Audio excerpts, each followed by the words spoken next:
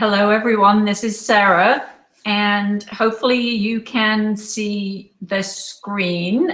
Just underneath it, you will find a chat box. If you could let me know that you can hear me by telling me who you are and where you're from, it would be nice to know that there's somebody out there.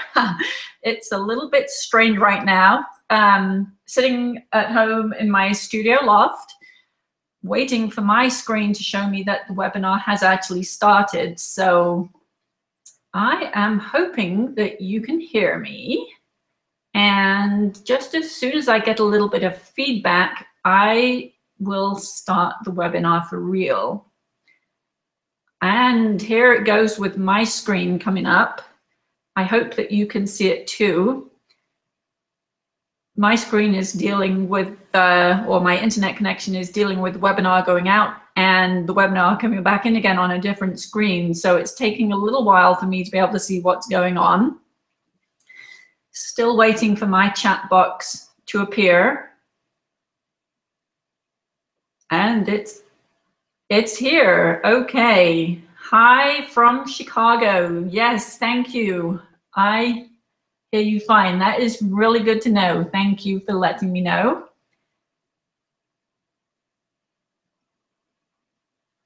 If you can't hear me, here we go, some more. Palm Bay, Florida. Hi, Joanne. Nice to see you here.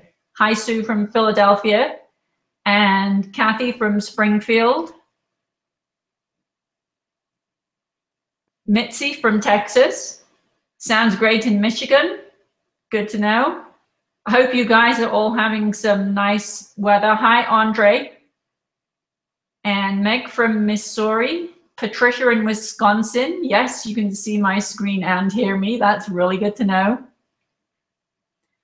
So people are coming on. We're going to give them a couple of minutes just to make sure that everybody is hearing and seeing.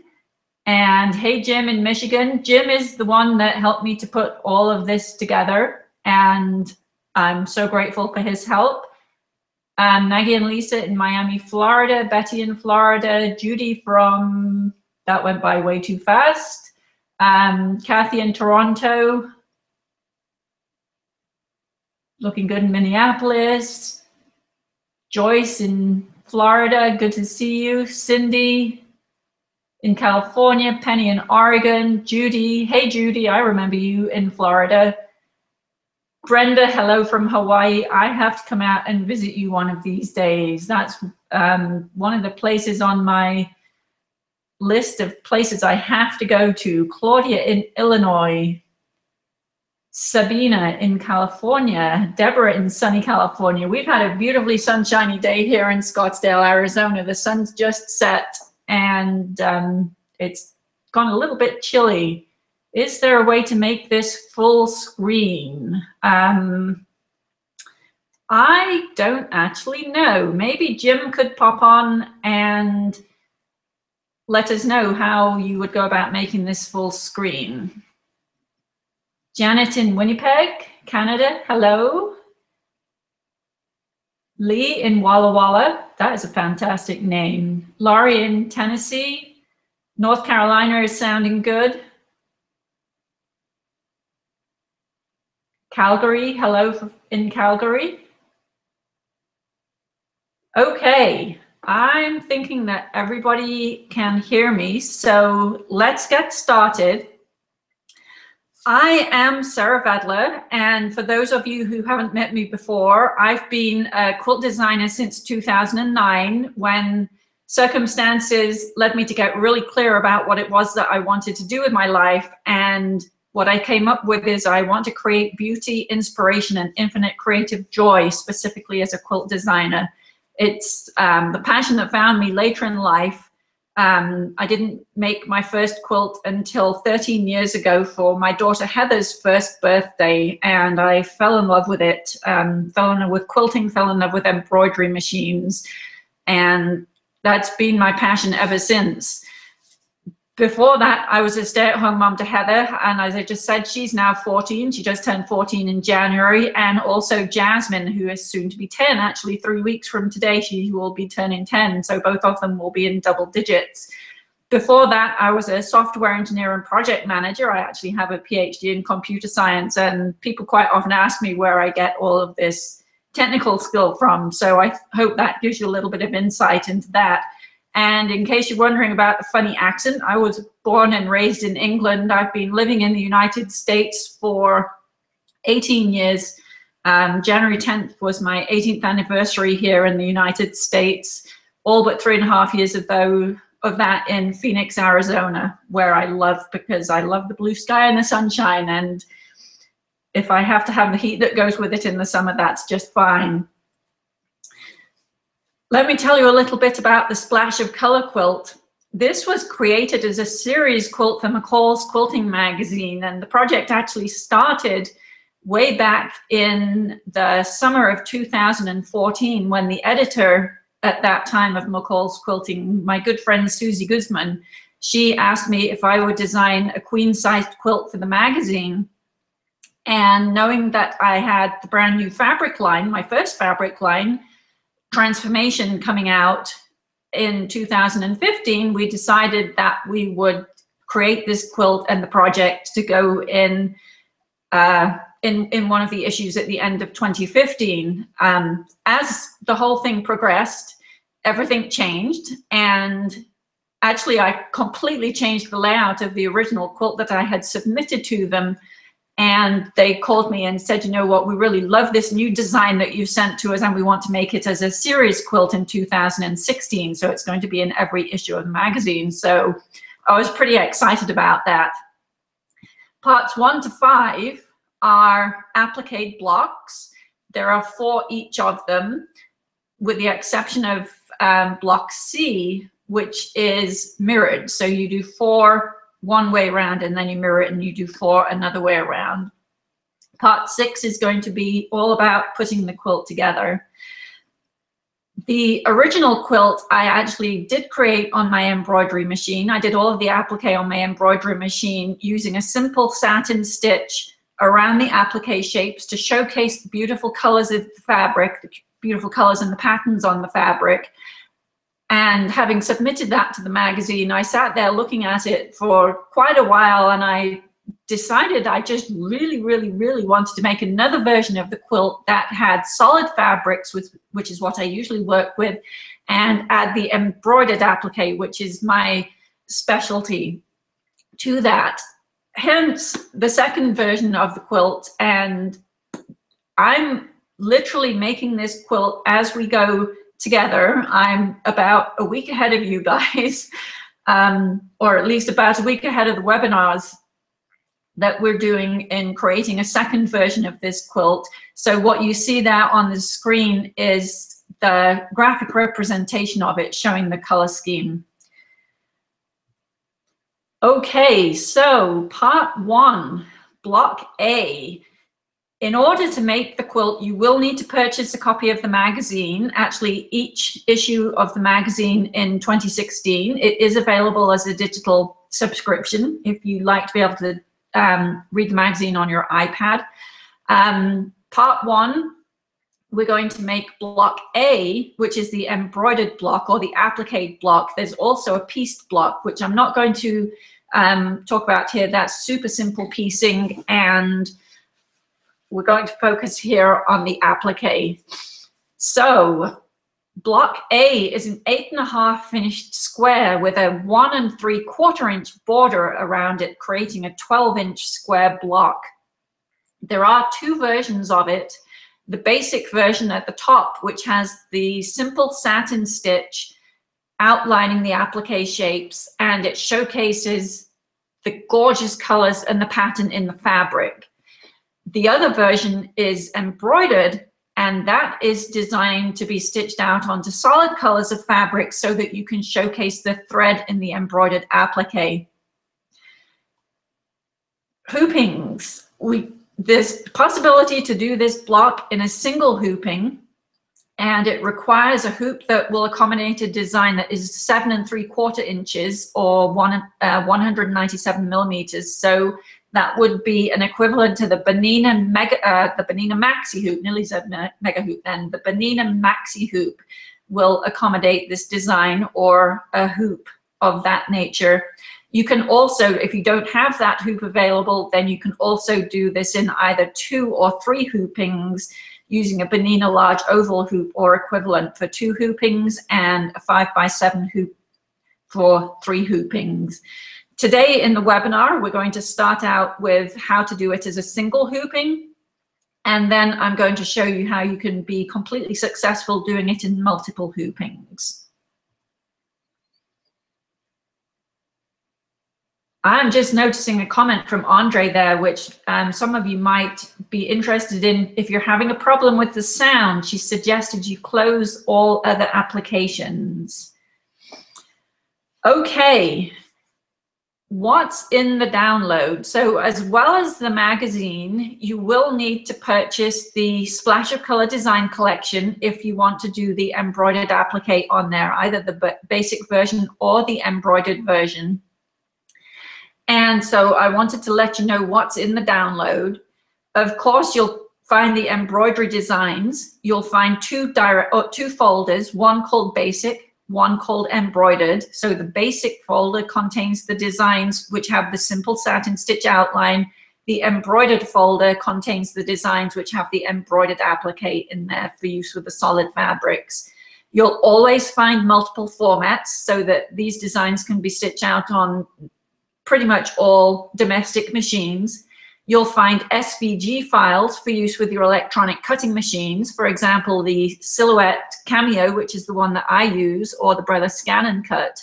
And actually, a good friend of mine came to the house yesterday with a brand new Scan and Cut that she received for Christmas. So we unpacked it and endeavored to get it working. It was a little bit different to the Scan and Cut, but gave us some beautiful results at the end.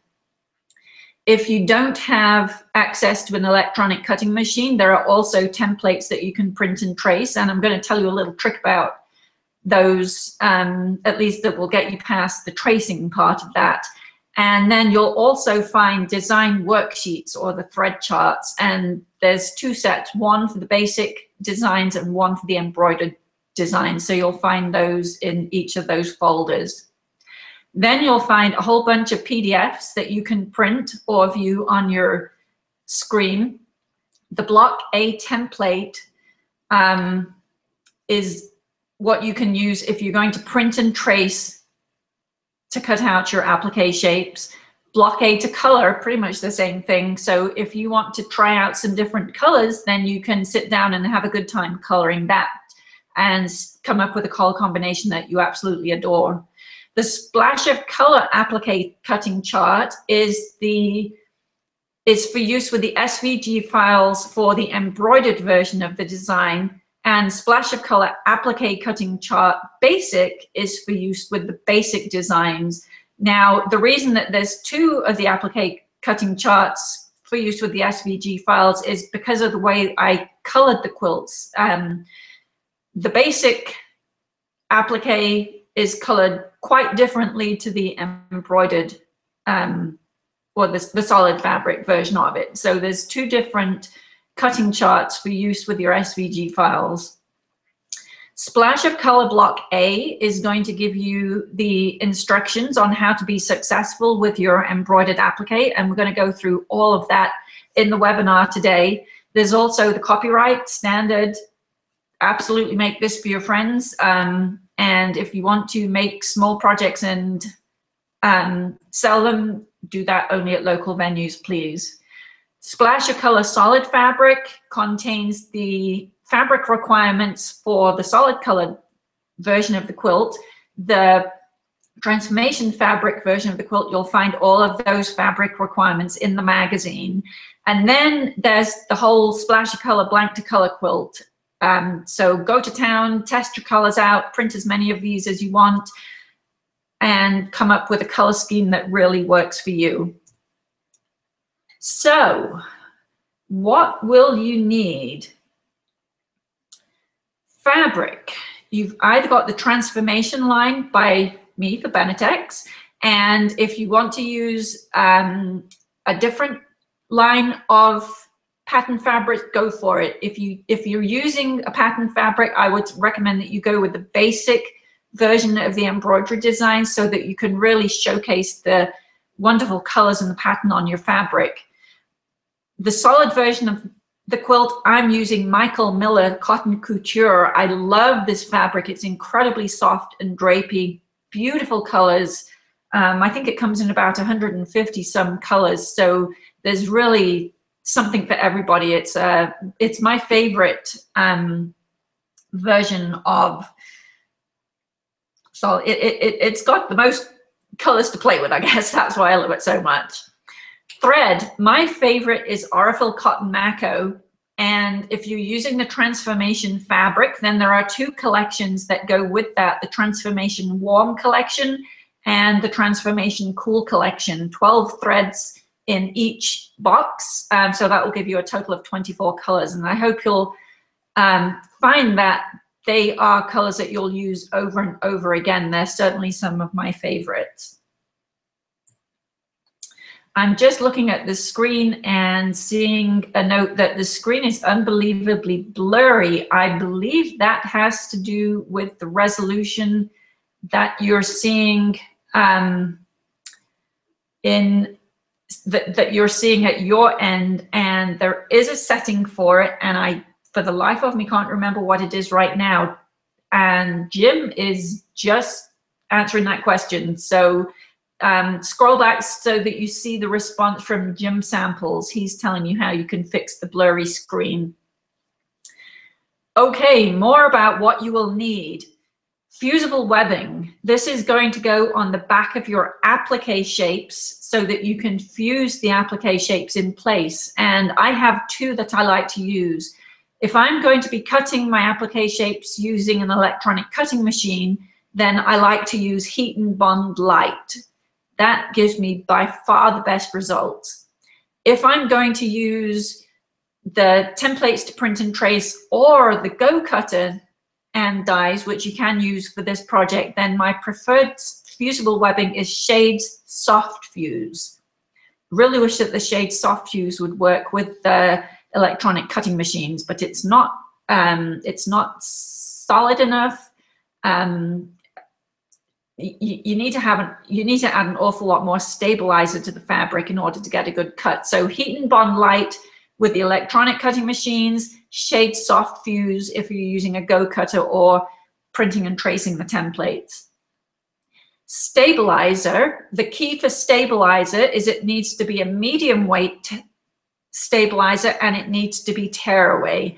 When I first started doing embroidery, I used a cutaway stabilizer and was heartbroken when the first quilt that I made, which was actually for Heather's first birthday, when I was cutting away the stabilizer from around the applique shapes, I actually cut a hole in the background fabric and I was so upset. But I learned that if I'm going to be doing embroidered applique, that by far the easiest way to make sure that I don't repeat that error is to use a tearaway stabilizer.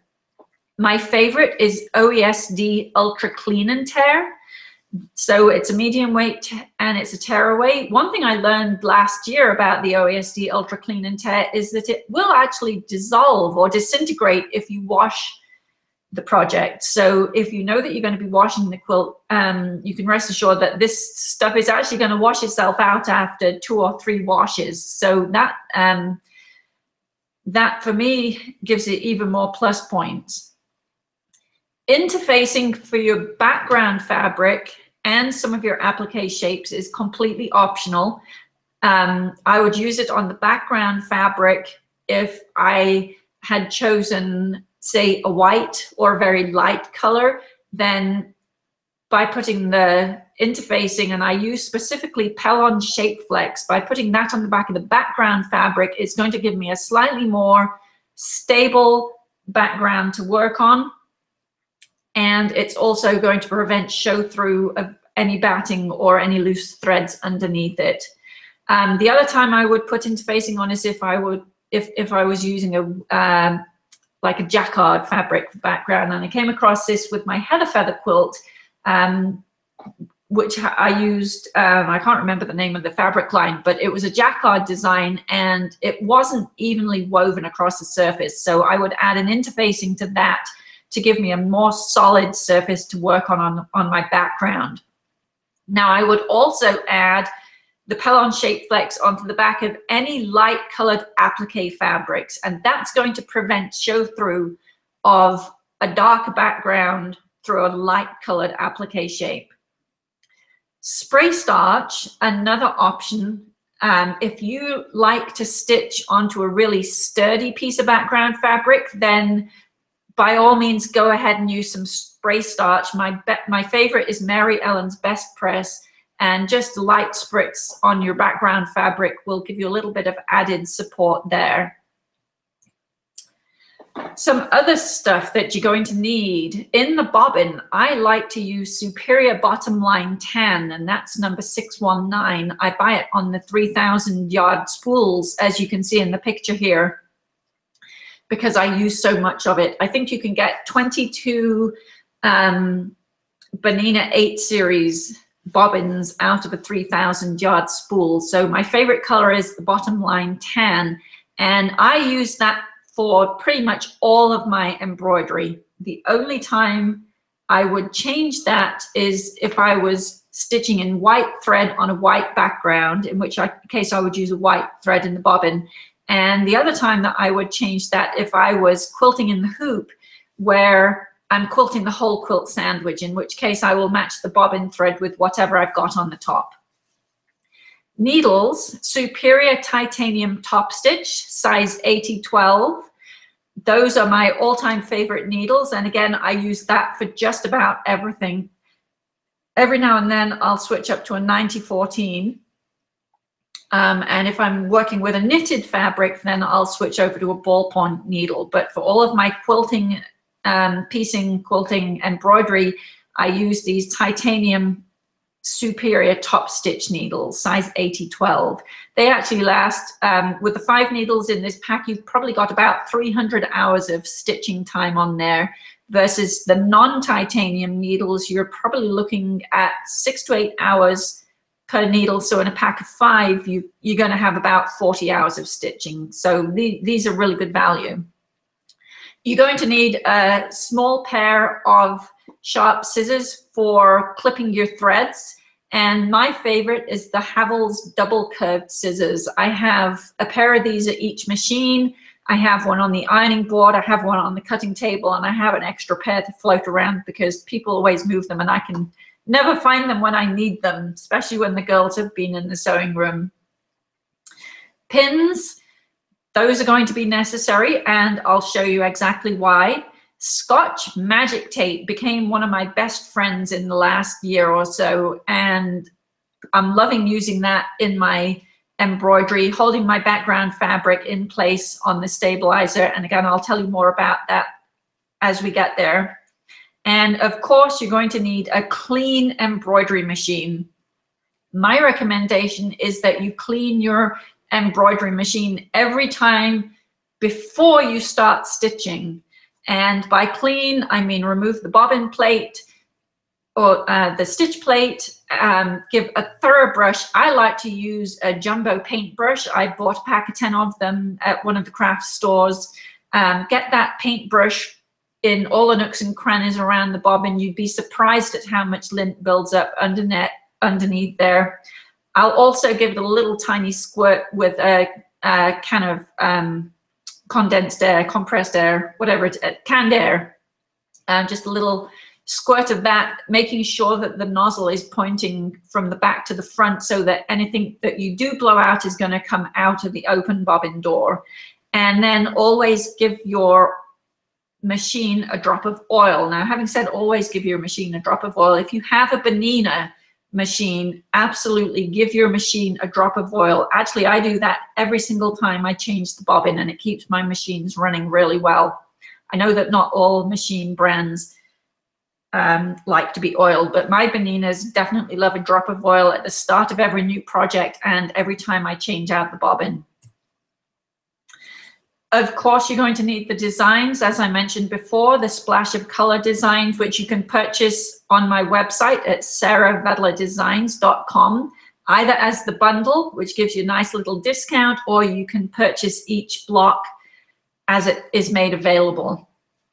And the magazine, that's where you're going to get all of the fabric requirements for the transformation version of the quilt, and you'll also get all of the cutting requirements for that and all of the pieced parts of the quilt. All of the instructions on how to put the quilt together are going to be in the magazine, so a subscription to that is in order too. Okay, let's get started with the good stuff. The steps to success in embroidered applique. Basically, there are 3 things that are going to happen. First, you're going to prepare your applique shapes. Second, you're going to prepare your background fabric. And third, you're going to stitch the design out. So let's look at each of those steps in a little bit more detail. So preparing your applique shapes. So there are 3 ways that you can cut out your applique shapes for this particular project. First, you can print and trace the templates provided. Second, you can use some AccuQuilt Go dies, which are available for this project. And third, you can use the SVG files that are provided, and you can use those with your electronic cutting machine. So I'm talking there about the Silhouette Cameo, the Brother Scan and Cut, and I know there are a few more out there on the marketplace. So for all methods of cutting, you need to prepare the applique fabric before you can cut the shapes. So first of all, you're going to apply your fusible webbing to the wrong side of your fabric. And as I mentioned before, Shade Soft Fuse is my favorite for the print and trace method, or if I'm using the AccuQuilt Go dies. And Heat and Bond Light is if I'm using the SVG files and an electronic cutting machine. Question that I've seen, I think a little bit on the Facebook group is it necessary to start your applique fabric or use Terial Magic? I personally don't like to add stuff to my fabric if it's not absolutely necessary. So I find when I'm using the SVG files for my electronic cutting machine, for the size of the applique shapes in this particular project, the Heat and Bond Light by itself is going to give me a great cut. There is no real need to apply any starch, i.e. the Mary Ellen's Best Press or the Terial Magic to that. So I'm going to say right now, no, it's not really necessary to starch your applique fabric.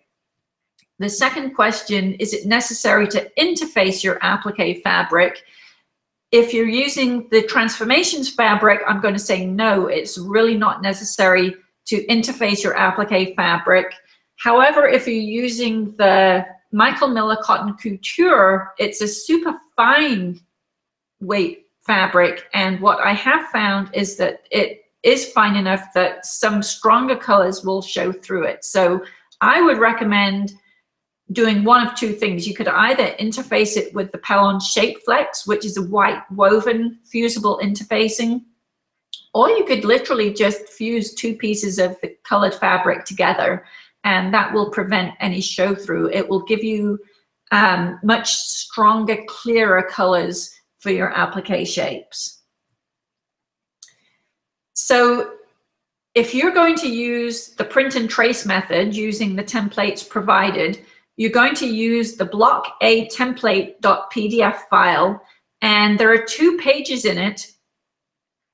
The first page has the block printed out as it will look when it is finished, and there is a black box on there that when you've printed the document out, that black box should measure 6 inches square.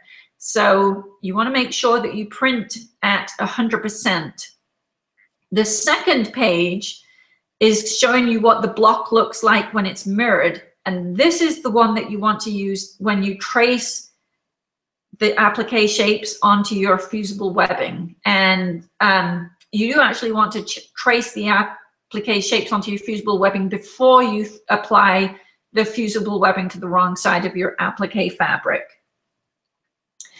Now, one of the questions or one of the comments that comes to me through the emails quite often with a fair bit of panic attack or a panic attached to it is, my templates aren't printing at the right size. They're too small. They don't fit the placement lines for the design. And the cause of that is usually the default for Adobe Reader, which you're going to use to open the PDF file. The default is to print to fit or shrink to fit. So I've got 3 different versions of how to print a PDF file here. On the left-hand side of my screen, this is the screen that comes up when I print a PDF on my iMac, so using the Mac operating system. And you can see the red arrow here. You want to make sure that scale is set to 100%. The default is going to have it as scale to fit, and you never know how much that's going to actually shrink the design. So you want to make sure that you set scale to 100% there. On the right-hand side of the screen, this is on a PC using Windows 10, and you can see the red arrow here is pointing to custom scale, and I've set that to 100%. This one, I think the default was shrink oversized pages. So if you're finding that your applique shapes aren't printing to the correct size, then it's more than likely that it's shrinking it to fit onto the page. So make sure you've got 100%. Now, the other thing that I discovered on Windows 10, I'm pretty new to using Windows 10, and when I opened the PDF up by clicking on it, it defaulted to opening up in Microsoft Edge, and that is the black screen on the bottom left-hand corner. I couldn't find anywhere in that print setting to change the size to make sure that it was going to print at 100%. So I came to the conclusion that it was much better to ignore Microsoft Edge and open the PDF file in Adobe Reader. So in order to do that, if your default is set to open up in Microsoft Edge, you want to go ahead and find the file in Windows Explorer. You're going to right-click on the file name, and then you should be able to choose Open With, and a little pop-up box, pop-up menu will appear, and you can choose Adobe Reader from there, assuming that you have got it installed on your computer. Okay, so if you don't have an AccuQuilt Go cutter or the right die, and you don't have one of the electronic cutting machines, and your option is you've got to print and trace the templates provided, what do you do if your printer won't print so that square is 6 inches? Or you don't have a good printer for whatever reason. So there's actually a way that you can do this really well without having a good printer, and it's going to guarantee that your applique shapes are the exact right size to fit into the design. So this is what you're going to do. You're going to load the design into your embroidery machine. And before I go here, one thing that I neglected to tell you earlier, just in case you're madly scribbling down notes, tomorrow morning you will receive a link to a replay so that you'll be able to watch the webinar all over again, and you'll be able to pause it when you need to take down notes. So you're going to load the design into your embroidery machine. You're going to load a piece of stabilizer into your hoop. You're going to skip past color 1 and go straight to color 2. And the first thing that stitches out in color 2 is a basting line. And that is going to stitch a square out on your stabilizer. And you're going to need to halt the machine as soon as it's finished stitching that square. At this point, you're going to remove all thread from the machine, and you're going to need to turn off your thread sensors. So you're going to remove the top thread. You can actually leave the bobbin thread in, but you're still going to need to turn off any thread sensors for the top thread and the bobbin thread. Then you're going to take a piece of cardstock and tape it in place on the stabilizer in the hoop so that it covers the square that you've stitched onto the stabilizer. Now you're going to rethread the machine. Actually, no, you're not. I need to keep reading my slide here. You're going to continue stitching color number 2 with no thread. And what this is going to do, it's going to stitch out the placement line showing you where to put the applique shapes, and it's going to, the needle is going to punch little tiny holes in the piece of cardstock that you've got taped onto the stabilizer and the hoop. So you're getting a perfect fit for each of the applique shapes, and you can cut around the shapes with a pair of scissors to, it's going to be pretty well perforated, not perforated quite enough to be able to snap them out, but so you're going to need your pair of scissors to cut them out. You can either cut away the background, leaving the actual applique shapes, in which case when you trace around each of these shapes onto your fusible webbing, you want to make sure that you cut just inside the line that you draw around the shapes to make sure that you're not adding even the pencil width to the size of the applique shapes.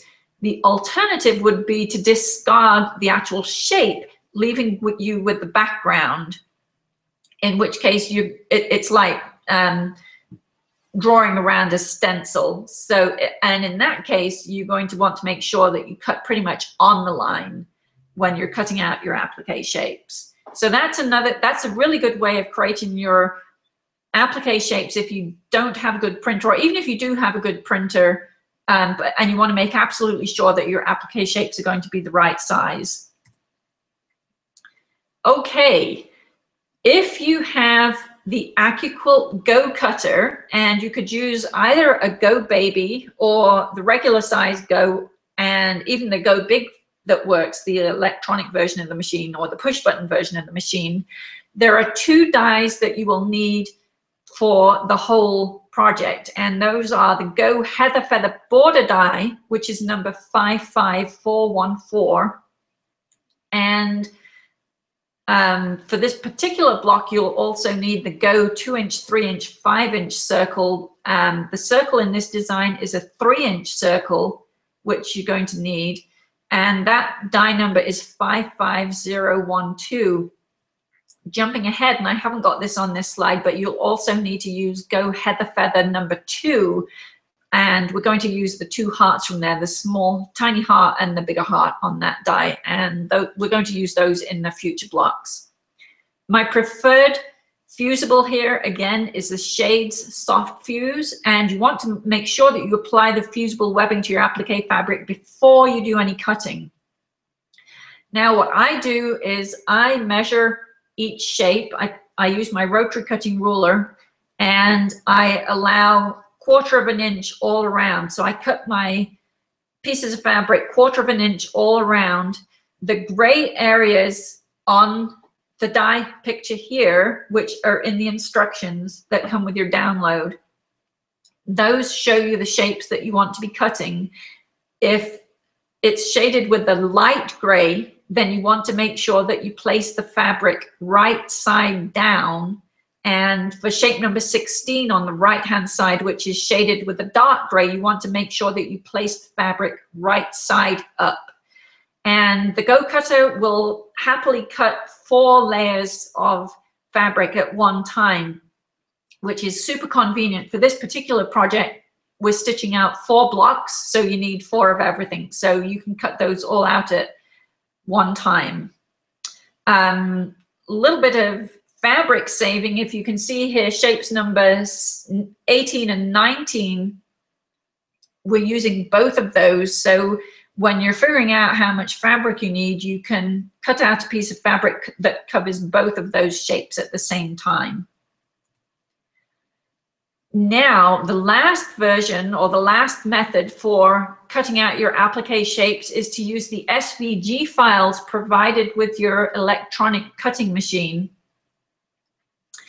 So my favorite fusible webbing to use for this is Heat and Bond Light.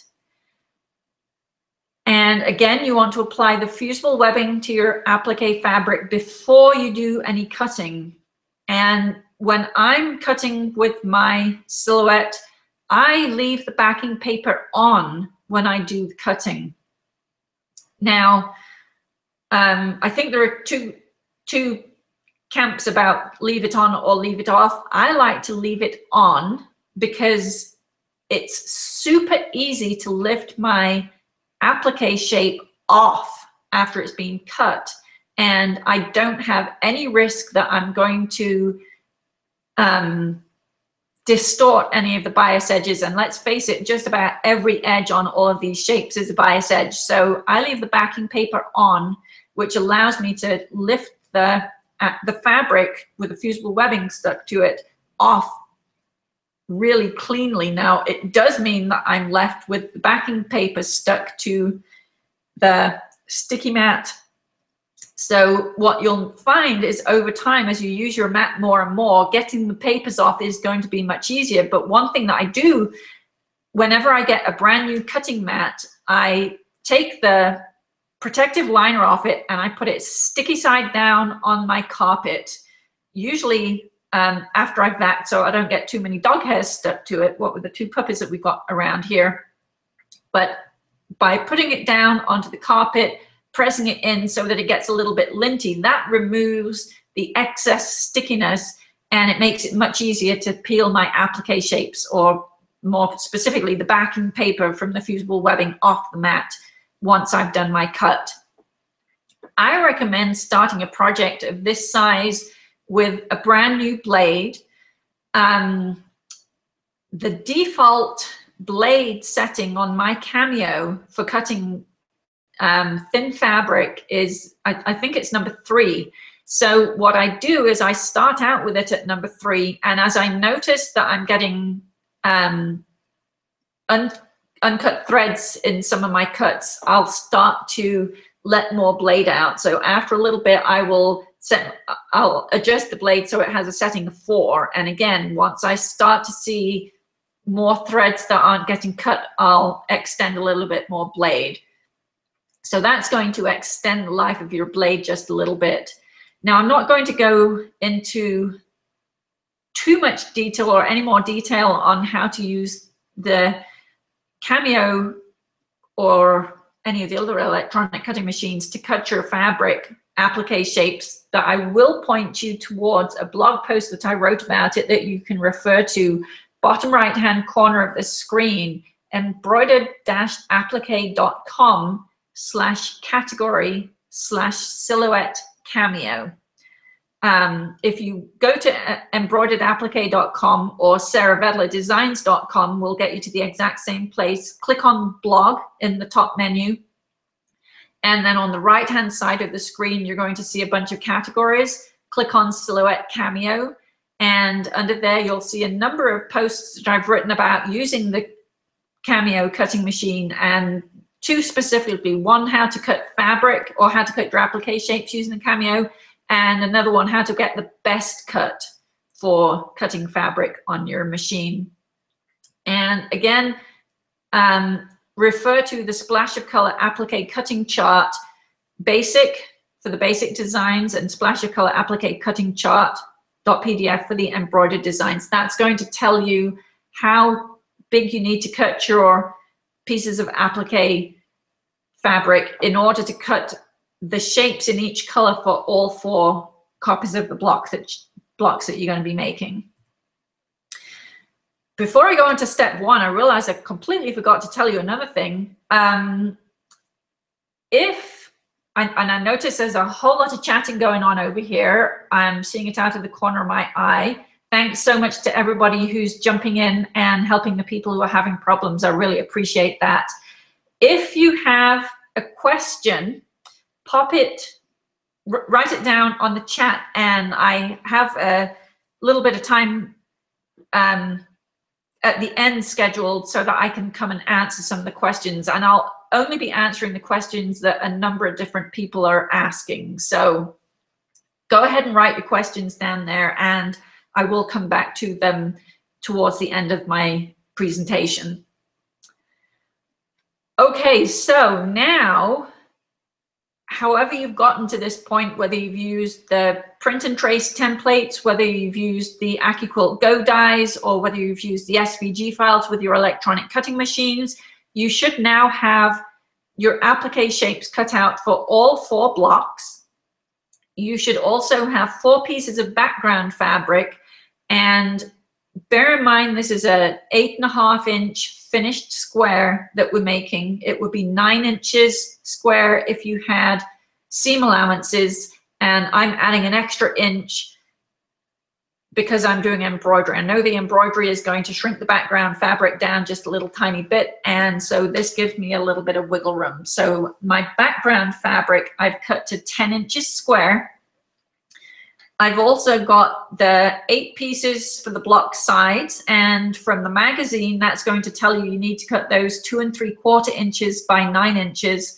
And I've also got my 8 pieces for the top and bottom of the block, and the magazine is also going to tell you that those pieces need to be 2 3/4 inches by 12.5 inches.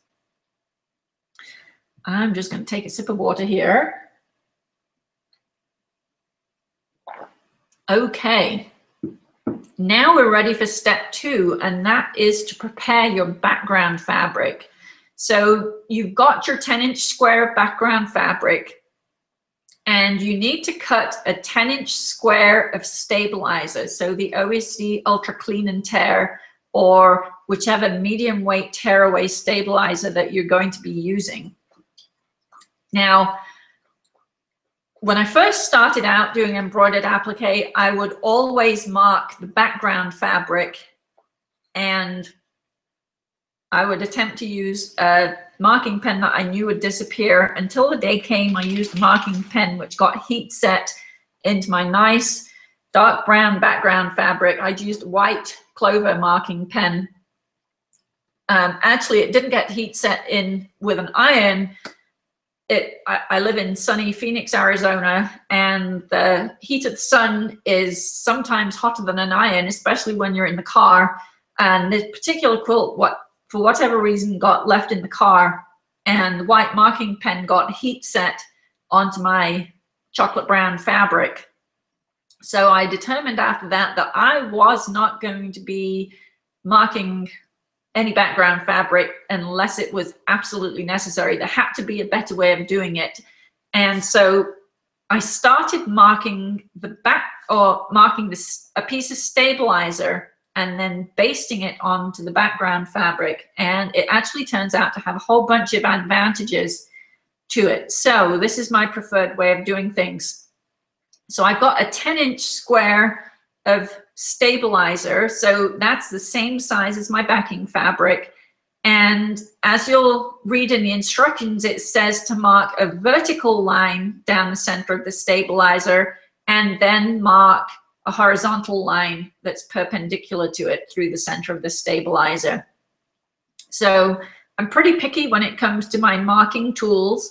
I like to use either a 5mm or a 0.5mm mechanical pencil. That gives me a really nice fine pencil line. What I've come across in some of the classes that I've taught is that sometimes it's not so easy to see the pencil line. So my alternative is to use an extra fine black Sharpie pen, and make sure that you're not using a Sharpie marker. I found that those have a tendency to bleed on the stabilizer, but I like to use an extra fine Sharpie pen. So I draw my vertical line using the markings on my rotary cutting ruler. So a 12-inch ruler marking a 10-inch piece of stabilizer. I've got it centered vertically on the stabilizer, so I've got an inch off either end, and I'm using the 5-inch line on the ruler to give me the middle. And I've put a little marker there at 6 inches, which is in the center of that line, and that's the marker that I'm going to use when I turn the ruler around to mark the horizontal line. Now, having drawn one line on the stabilizer, in order to guarantee that the second line I draw is perpendicular, I now want to use my rotary cutting ruler using the first line drawn as the guide for drawing the second line. I don't want to use the edge of the stabilizer because it's not always so that I cut a square piece of stabilizer.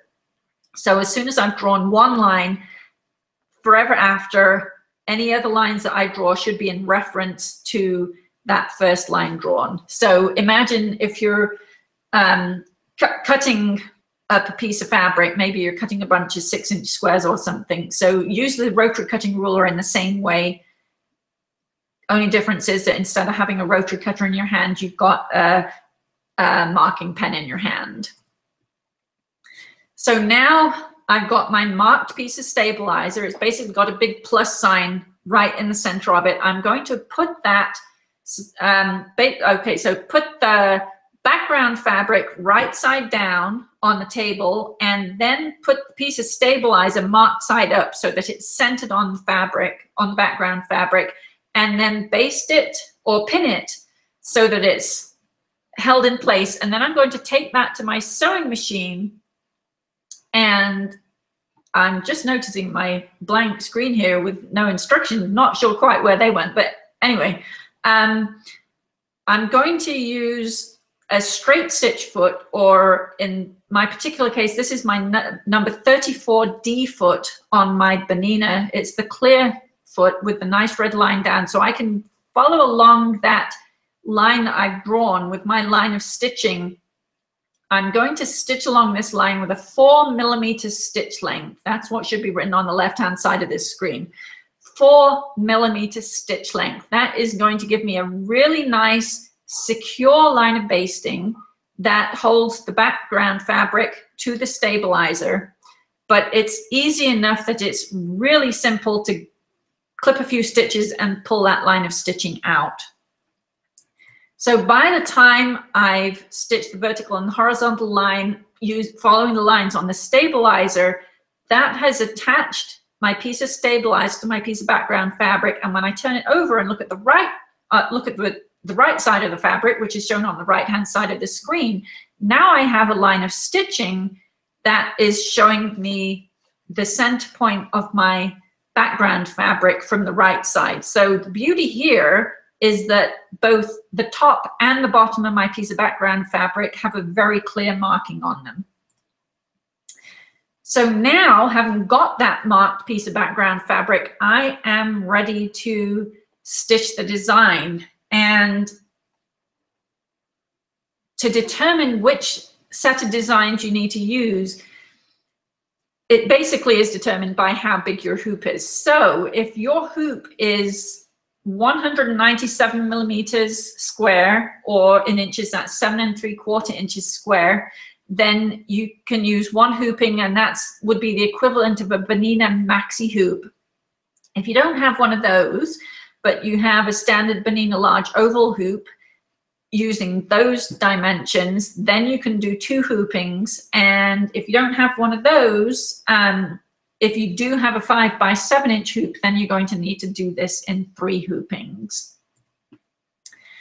So first of all, we're going to look at how to do this in 1 hooping.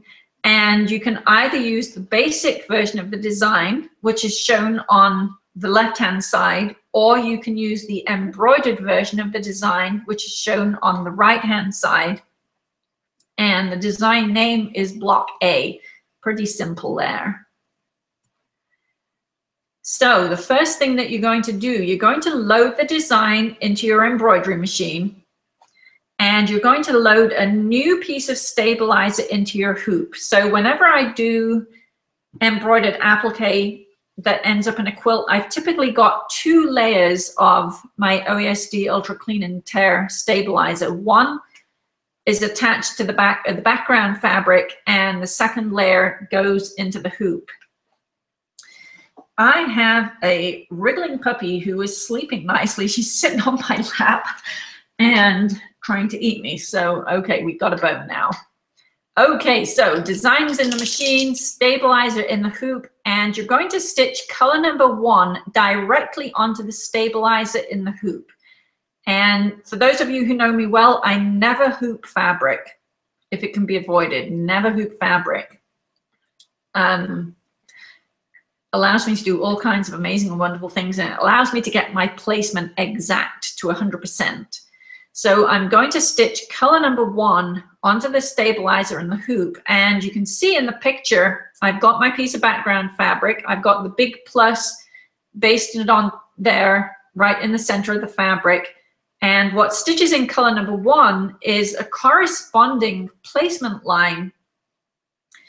Looks exactly the same. You've got another big plus and it stitches right in the center of this hoop.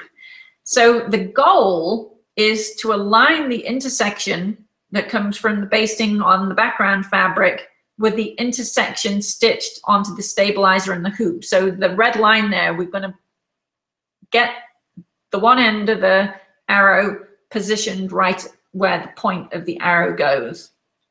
Now, in order to do this, you're going to be best off doing this on a padded surface. Now, when I used to teach at Sew from the Heart, we discovered that their chair cushions had nice padded surfaces, and those worked really well.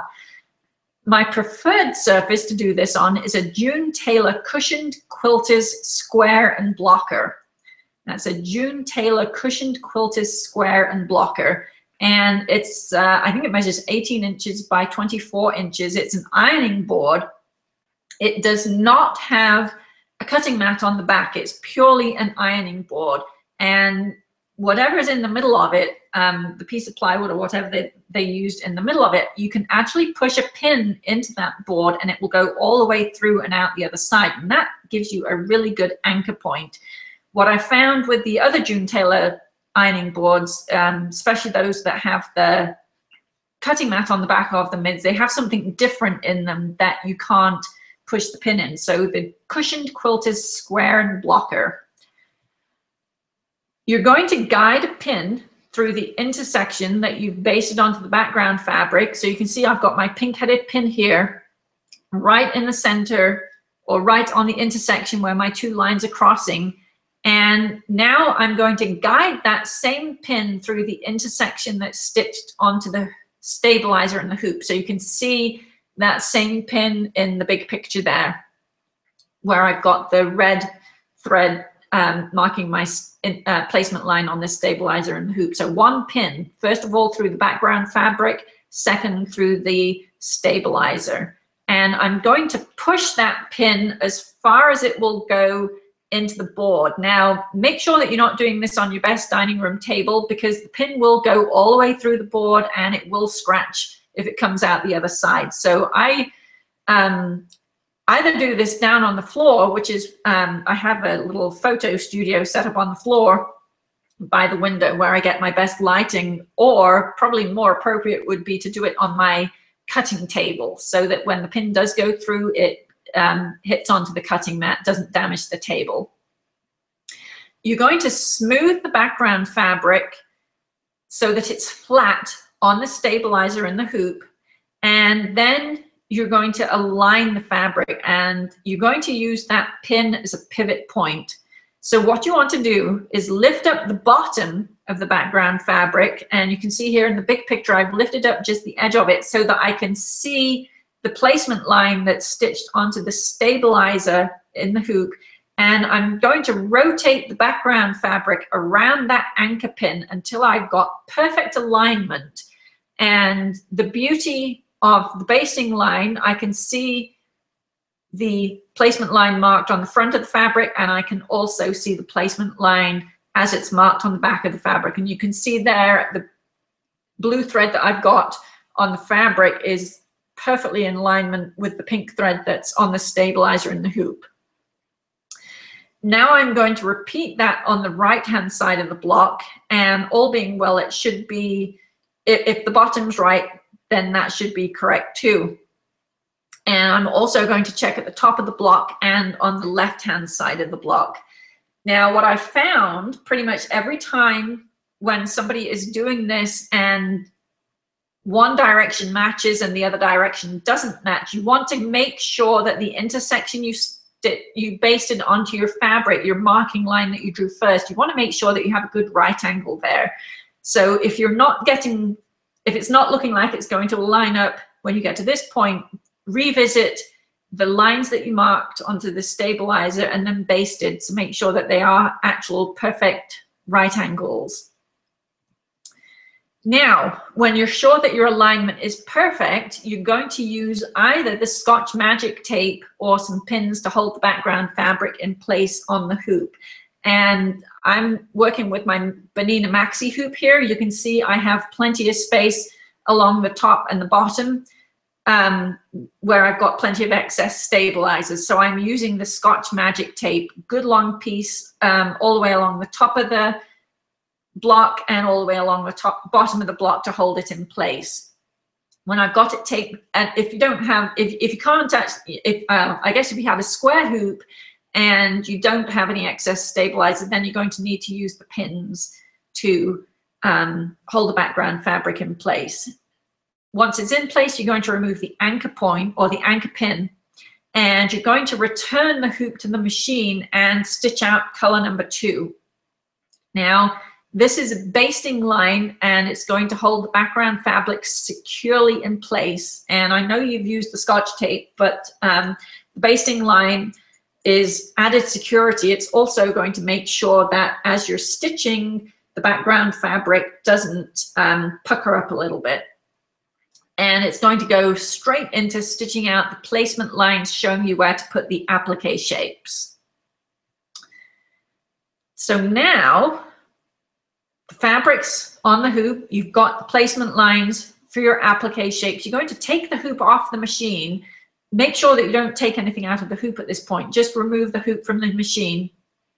And you're going to remove the basting line from underneath the applique shapes. And the basting line usually stitches out, well, I told you earlier, stitch the basting line out with a 4mm stitch length. And I'm talking about the basting line that you stitch to mark the center of the block, not the basting line that's holding the background fabric onto the quilt. You're going to clip every 3 or 4 stitches and then use a pair of tweezers to pull those loose threads out.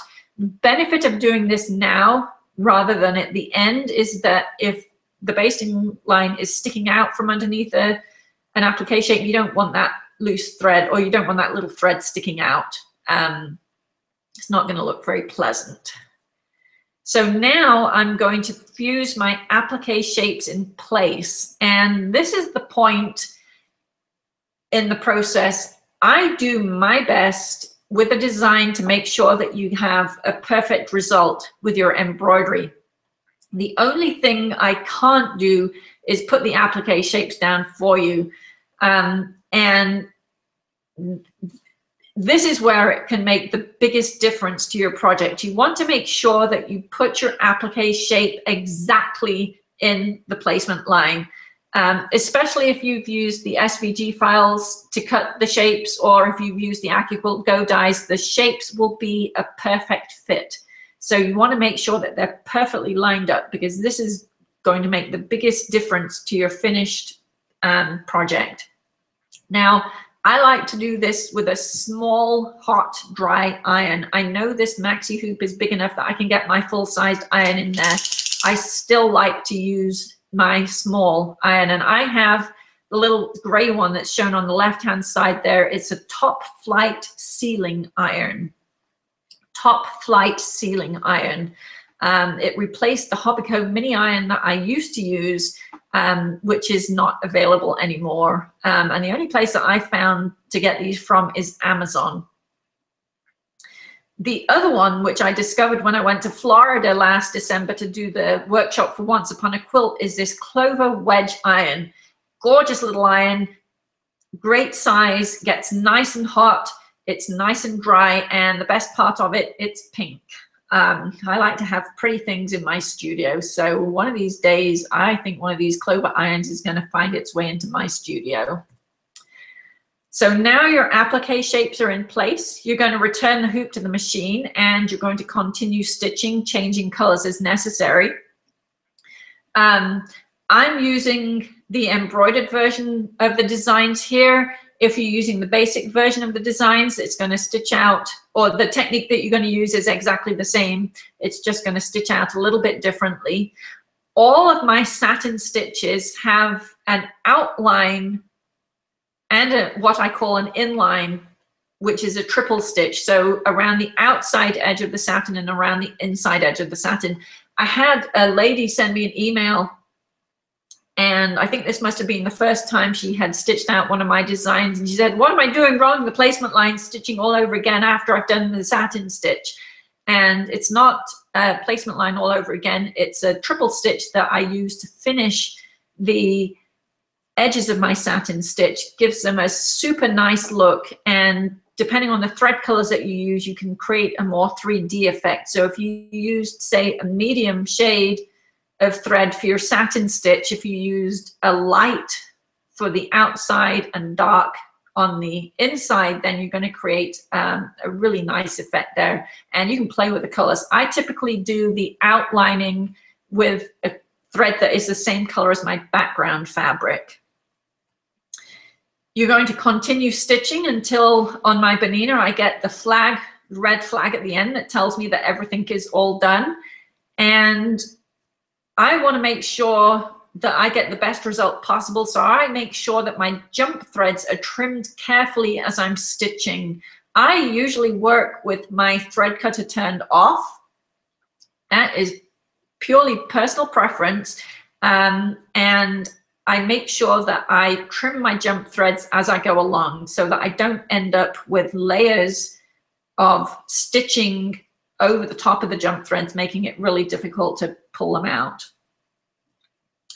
And there's a close-up of the finished stitching, and it's looking pretty good. There's a couple of places where I needed to trim the loose threads off, but I think that looks pretty good.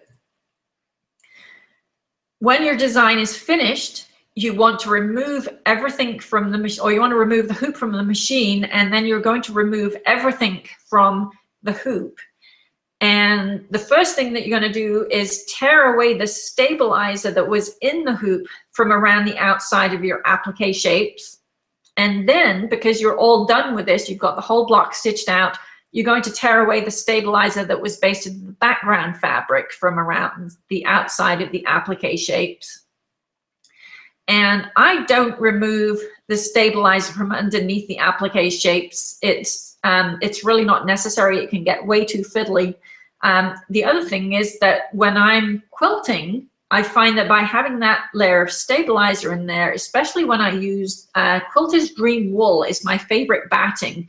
And that stabilizer under the applique shape gives me a little bit of lift when I use it with that particular batting, and it gives me a really nice trapuntoed effect when I do my quilting without any of the effort that goes into the trapunto.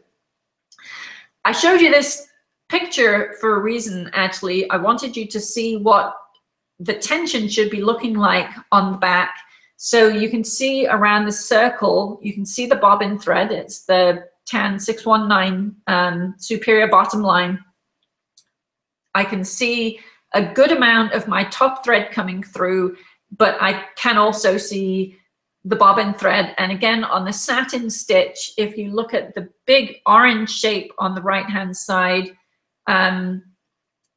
actually it's a little bit hard to tell, but I'm showing some of the top thread coming through to the back, and I'm also seeing the bobbin thread. So I know that my tension is good, and none of my bobbin thread shows up on the top at all. You wouldn't know that I had used something that wasn't a perfect match to the top thread. Okay, let's move on to stitching the design in 2 hoopings. So you're either going to use the basic version or you're going to use the embroidered version. And the instructions are going to tell you that for this design, there are 2 hoopings. So block A, split 1 with an A or a B. With 3 hoopings, the design names are block A, split 2, and then you've got A, B, and C. And the instructions tell you to stitch out A first and B second. Now, when I was stitching out this block the other day so that I could take photographs for the webinar, I had originally got it so that A was the left-hand side of the block and B was the right-hand side of the block. And what I figured out really soon, actually I'd gotten as far as stitching out the placement line for the applique shapes, and it occurred to me that the applique shapes were covering up the intersection that I needed to use for doing the second hooping.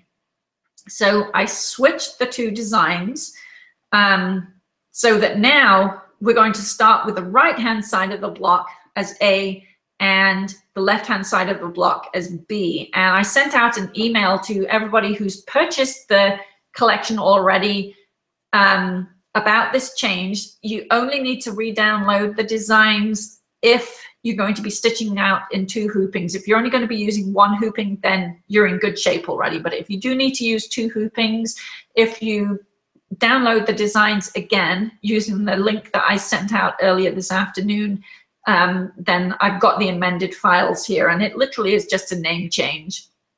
If you haven't purchased the designs yet, but you're going to, then no worries, everything is good as it is. Okay, so for each of the two hoopings, this is what we're going to do. It's pretty much exactly the same sequence of steps that we went through for the single hooping. We're just going to do it twice. So we're going to load the design into the embroidery machine. We're going to load a new piece of stabilizer into the hoop. We're going to stitch color number 1 onto the stabilizer in the hoop, and that's the placement line to show me where to align the background fabric. So now I'm going to do that. I'm going to remove the hoop from the machine, go to my Quilter's cushion square and blocker. I'm going to align the background fabric with the intersection that's basted onto the background fabric with the intersection that's stitched onto the stabilizer in the hoop. Now I'm going to go back to the machine. I'm going to stitch color number 2. That's the basting line to hold the background fabric onto the hoop, onto the stabilizer in the hoop so that it's securely positioned. And it's also going to stitch the applique placement lines. Take the hoop off the machine, go to your ironing board, fuse the applique shapes in place, stitch all of the remaining colors with the hoop back on the machine. Then you're going to remove the stabilizer that was in the hoop from around the outside of the applique shapes. And after the first hooping, the background, the stabilizer basted onto the background fabric, that stays in place until the end, until you're completely finished with all of the stitching. So after the first hooping, you're just going to remove the stabilizer that was in the hoop. And then you're going to do this all over again. New design, new piece of stabilizer, stitch. And I do actually have that in pictures here. So two hoopings, number 1, the design that you want to load first is block A, split 1A. And that's the left-hand part of the block. So you're going to load a piece of stabilizer into the hoop. You're going to stitch color number 1, which is the placement line. And you're now going to align the intersection based onto the background fabric with that intersection that's stitched onto the stabilizer. You're going to do the exact same process as for one block. You're going to put a pin through the intersection in the background fabric, and you're going to guide that pin into the intersection that's stitched out onto the stabilizer in the hoop. And then you're going to make sure that the background fabric is flush with the stabilizer in the hoop, nicely smoothed out. Lift the right-hand side up to make sure that your alignment, you're going to use the pin as an anchor point to rotate the background fabric until you've got perfect alignment on the right-hand side. Then you're going to check the top and the bottom to make sure that they're perfectly aligned as well. And then you're going to use the Scotch tape. And this does not, I'm using my large oval hoop on my Bernina machine here. There's not a huge amount of stabilizer showing beyond the block, but there's enough that I can use some Scotch tape to hold everything in place there. Now, when I'm doing multiple hoopings, I want to make sure that my placement of the fabric onto the hoop is 100% spot on. So I have a couple of checks that I'm going to do. So the first check, I'm going to hold the hoop up to a light source and I'm going to look at it from the behind. Now, here in Scottsdale, we had a beautiful sunshiny day when I was working on this. So I went to the window and I'm holding the hoop up so I can see the back. and the light shining through from the window, or if it's snowing outside and blowing a blizzard, then maybe you're going to do this with your lamp or the main light source in your sewing room. But with the light shining through, I can clearly see this the placement line that is stitched onto the stabilizer, and I can also see the basting line that I used to mark the center of the background fabric. Now, the only time this becomes a little bit challenging is if you're using a really dark background fabric. But for most cases, you'll be able to get enough light through so that you can see that I've got a perfect match on the vertical, and I've also got a perfect match on the horizontal there. So that's my first check. And the second check is not so much to make sure that the fabric's perfectly centered, it's to make sure that fabric's actually in the right place. So you're going to hold the hoop up next to the screen, and with a picture of the block in your mind, the finished block in your mind, look at what's going to stitch and look at what it's going to stitch onto, or where it's going to stitch on the background fabric. And basically, if you put the background fabric on upside down, or if it's in the wrong place, it's going to be pretty obvious. So we're stitching the right-hand side of the block. Yes, this looks like I've got the right-hand side of the block actually hooped, placed onto the hoop, onto the stabilizer and the hoop. So everything's going to stitch out in the right place. Now back on the machine, I'm going to stitch color number 2. That's my basting line, holding the background fabric in place on the hoop, and it's also my applique placement line. Now, when I remove the basting lines from underneath the applique shapes, I want to be absolutely certain that I leave the main intersection intact. So the turquoise line of thread here is the intersection that I'm using to get my background fabric in place on the hoop. Do not remove that intersection. But for the rest of the placement or the basting line, it's only actually going to hit just ever so slightly on the moon shape, just on the point there. But don't take the thread out, or don't take the thread out so that you eliminate your intersection there. Fuse your applique shapes in place. Return the hoop to the machine and continue stitching, changing your colors as required. And there you are with your first hooping all done. Now you'll see here, if you've got a clear display, that there is a little bit of puckering on the left-hand side of my circle here, and I hadn't adjusted the basting line when I discovered that I needed to stitch the right-hand side out before the left-hand side in order to make the multiple hooping part easier. In the design that you will download with the update, the basting line is around the whole of the design, so any slight puckering that I got here, that will be eliminated when you use the new design that I sent to everybody. Okay. You're going to remove everything from the hoop and clip the outer basting line every 3 to 4 stitches, so that when you remove the stabilizer that was in the hoop, those stitches are actually magically going to pop out if you clip every 3 to 4 of them. Or alternatively, you can actually clip them all and then just give a little gentle tug on the bobbin thread, and those little bits of basting thread are going to pop right out there. So you want to remove the stabilizer that was in the hoop from around the outside of the applique shapes. The stabilizer that's basted to the background fabric stays in place. Now we're going to stitch part 2. So this is this block A split 1B design. You're going to load that into your embroidery machine. You're going to load a new piece of stabilizer into the hoop, and you're going to stitch color number 1. Now you'll see for part A, you had a back to front T which was on the left-hand side of the hoop. Now not back to front, it's kind of a sideways T. Now the intersection's over on the right-hand side of the hoop because we're going to be stitching the left-hand side of the block. So you're going to align the background fabric using that intersection. So follow the red arrow from the intersection on the background fabric. You're going to get that line perfectly with the intersection that stitches on the hoop there. And you're going to use the same pin. So put your pin through the background fabric, then guide that same pin through the intersection on the hoop. And I've actually got, I don't know if you remember, the first time I had a pink thread marking the placement line for the fabric on the stabilizer in the hoop, because I knew that pink was the first thread that I actually needed to stitch with. It was actually the first line of satin stitch.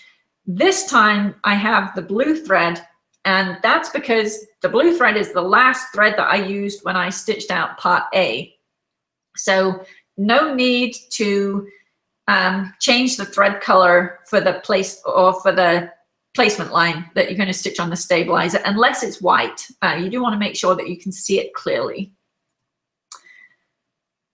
When your background fabric is securely in the hoop, you want to do double check number 1, which is to hold the hoop up to a light source and look at it from behind. Make sure that the placement line based on the background fabric is lined up perfectly with the placement line that you stitched onto the stabilizer and the hoop. And I confess, when I was doing this, I completely forgot to do, I forgot basically. So you can see that I've already stitched my applique placement lines out here. I recommend that you do this check before you stitch the applique placement lines, because if you need to make any adjustment, it's going to be a simple matter of just taking the tape away and repositioning. If I'd needed to make an adjustment here, I would have had to unstitch all of my applique placement lines, and let me tell you, I don't like having to unstitch anything. So make sure you do this check before you stitch your applique placement lines. Again, you want to do double check number 2. Hold the hoop up next to the screen on your embroidery machine, showing you that you've actually got the design in the right place. And it's going to be pretty easy to tell if it looks like it's going to stitch in the right place on the background fabric. Then after you've done your 2 double checks, you want to stitch out color number 2, which is the basting line and the applique placement lines. Now you can go ahead and remove all of the basting line from your background fabric. So again, I'm talking about the basting line that we stitched to mark the background fabric. So you want to get that out from underneath your applique shapes. Fuse your applique shapes in place, back onto the machine, continue stitching, and then you're all done. So now you're going to remove everything from the machine, or remove the hoop from the machine, remove everything from the hoop, and you're going to clip the outer basting line every 3 to 4 stitches, so that when you tear the stabilizer away that was in the hoop, those basting stitches are going to come right out. You're also, because you've done both hoopings, you've got a completed block. Now you're going to remove the stabilizer that was basted to the background fabric. So you're going to remove all of the stabilizer from around the outside of the applique shapes. Again, no need to remove the stabilizer from underneath the applique shapes. Now we're all done with the embroidery, and we need to trim the background. So if you go to the magazine, it tells you that you need to trim the background to a 9-inch square, and you want to make sure that your finished block is nicely pressed. And I'm using the Michael Miller fabric here. I prefer to not put any starch on. I'm confident that any wrinkles that do occur, I can eliminate those when I'm quilting. It's up to you if you want to use a little bit of spray starch or Marianne's Best Press on your background fabric before you do the stitching, and that's going to eliminate the wrinkly bits that you can see in my picture here. As far as trimming the background, the placement line that you drew onto your stabilizer and basted onto your background fabric, that's a really good line. You should more than likely be able to see the needle holes in the fabric so that you can know exactly where the center of your block is. So if you use a square ruler, and I am using a 12.5-inch square here, I want to make sure that it's bigger than the 9-inch square that I'm trimming to, but not too big. So I'm putting the ruler onto the blocks, and I'm aligning the 4.5-inch mark on the ruler vertically and horizontally, using the needle holes from the basting line to give me my center. Now, if you can't see those, there's a second measure that you can use, and that's the turquoise circle. So the right-hand side of the circle,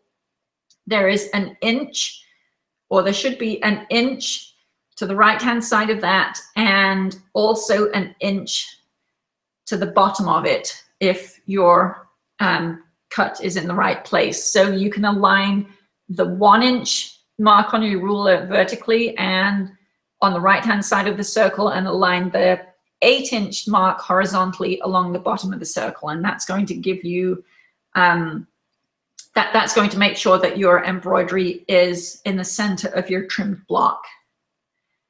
Now I'm going to add the borders. I added the sides first and then the top and bottom. Doesn't matter if you do the sides first or the top and bottom first. So it's kind of rotated 90. It doesn't really matter there. Whoa, skip the slide. Then for part 1, you've also got the piece blocks, and you're going to make 8 of those as per the instructions that you'll find in the magazine. So by the time you're done, you'll have your 4 embroidered blocks and you'll have your 8 piece blocks, and you can put them to one side and wait for part 2. So that's how it works. And does anybody have any questions? I'm going to have a quick look at the chat here. And bear with me just a little bit as I'm looking. Can you use a Bernina jumbo hoop? Okay, absolutely. Yes, you can. Let's see. I know that some of you are having trouble with the sound. Hopefully that will be fixed in the replay.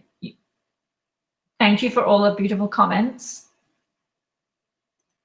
I was going to get a scan and cut. Would this be beneficial? Absolutely. Either the scan and cut or the Cameo cutter is going to give you a great result with the SVG files. And I think I'm also going to be getting a scan and cut yesterday after my friend came over with her brand new one that she got for Christmas. It wasn't so simple taking this thing out of the box and making it cut. So I'm thinking I'm going to be buying one and writing a blog post on how to do that, because I know that there are a bunch of you out there with the scan and cut. Somebody's saying that the cushion quilter square and blocker is on sale at Amazon. Your local Bernina dealer can also order that for you. Love the triple stitch around the satin stitches. Thank you, Alicia. I love that too. It gives a really nice finish. Cindy's wondering about the Bernina cutwork tool. I have not got Bernina cutwork for this particular project. Don't have those, sorry. Ruth is asking, do we start all the embroidered blocks with a 10-inch square background? No, they're not all going to be 10 inches. So make sure that you read the instructions in the magazine for each part, and that will tell you how big the block needs to be. The second block that we're going to work on in part 2, block B, that actually is a 12-inch finished block without a border. So that one, you're going to need to cut that one out at 14 inches. So make sure that you read the instructions for each part first. Let's see. What issue of McCall's Quilting Magazine do we need for this first block? The January-February 2016 issue. Do we use any batting when embroidering these blocks? No, this is pure embroidered applique. You're going to make the quilt top first and then quilt it. Quilt it as you would a normal quilt.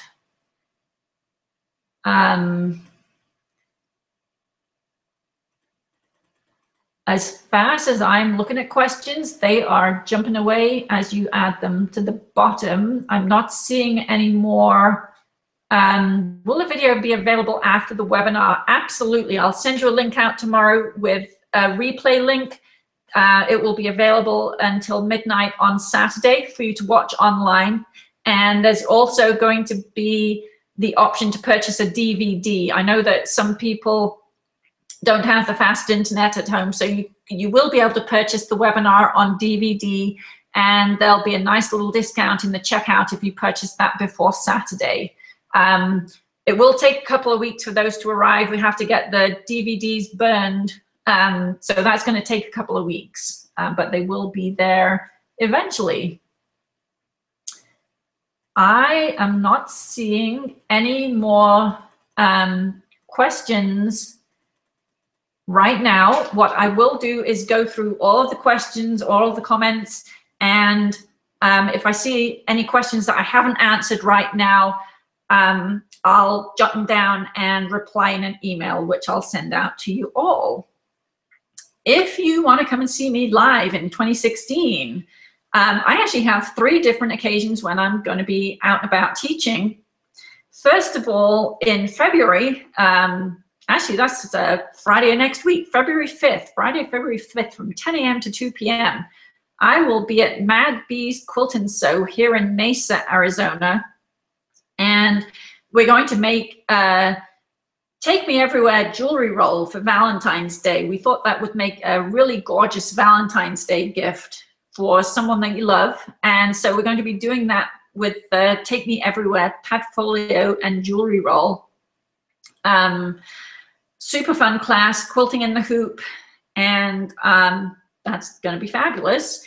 I'm also going to be at the Quilting Bee in Spokane, Washington on Friday and Saturday, March 18th and 19th. This is a 2-day class, more like a retreat. We're going to do a really cool project.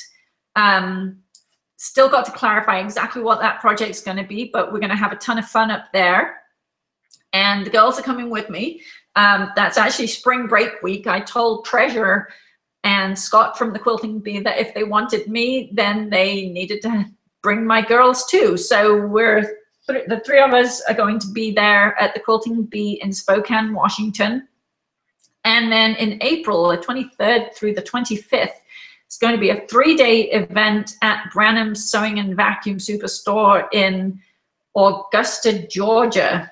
Fabulous event. I'm so excited about this. Nick and RJ from Branham's are putting together a great retreat. We're going to have a ton of fun. There'll be 3 teachers there, and you do a day in each of 3 classrooms. My classroom, we're going to have a riot in there. It's going to be fabulous. And also Mr. Ulchi, the president and owner of Benina, is coming over from Switzerland, and he's going to be coming to visit the store on the Monday. Watch the replay until actually Saturday. I'll leave it up till midnight on Saturday. Again, if you want to purchase the webinar on a DVD, you can go to my website at sarahvedlerdesigns.com/webinars, or go to sarahvedlerdesigns.com, and I added the webinars onto the main menu at the top there. Give me a couple of weeks for delivery. We do have to get the DVDs burned, and if you purchase it before midnight on Saturday, there's going to be a nice discount in the checkout for you. And let's reconvene for Splash of Color Part 2, where we'll stitch out Block B on Tuesday, March 1st at the same time, 6 p.m. Mountain, 5 p.m. Pacific, 8 p.m. Eastern. I will look forward to seeing you there. Block B, embroidery designs will be available on Monday of next week. Thank you for all of the love notes, which you replied to me when I sent out my confession of I made a big boo-boo and what should have been block C got sent out as block B, and I'm still working on what should have been block B, which I thought was block C. So anyway, it's all going to be fixed. You'll get those designs on Monday, and I hope to see you here again on Tuesday, March 1st. And I'm going to get my camera in gear by then so that we can do live face-to-face questions and answers. So thanks so much for coming today, and I will look forward to seeing you soon. Bye-bye.